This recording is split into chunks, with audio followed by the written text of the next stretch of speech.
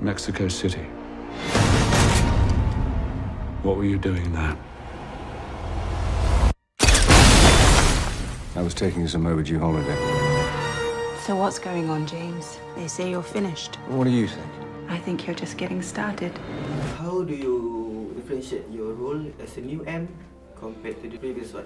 So I didn't really think about how much I have to be different. I had an instinct about who this guy was, and I played, and with Sam I sort of play what I instinctively felt. I suppose I get to have a bit more presence at the end and a bit more action. Actors are different because they're different people. So although the part is the boss of the section, I suppose if you recast any part, you're going to get a difference. I mean, I think one's different just because it's who you are. If Naomi was to become M, she'd be different automatically. Okay, as for the challenges for being M? You've got to project some sense of authority, because Bond is very strong and needs to be, so M has to be able to match Bond in sort of authority. That's the biggest challenge.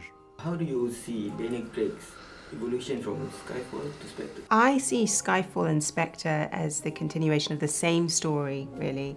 And I think what's really interesting about it for the audience is that you get to really delve into Bond's past, which you haven't really got a chance to do that in previous Bond movies. And I think people really love that because there's something so kind of wounded and damaged behind the veneer of this strong man that, you know, Daniel Craig plays as Bond. And I love the fact that we as an audience get to explore how those wounds came about. How do you explain your relationship between Miss Moneypenny and Bond?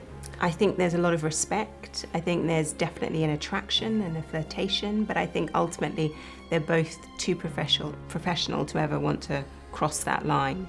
And I think there's a mutual, I think much more so for Moneypenny. She really truly admires this man because he's the very best at his job there is in the entire world. You know, he's Bond.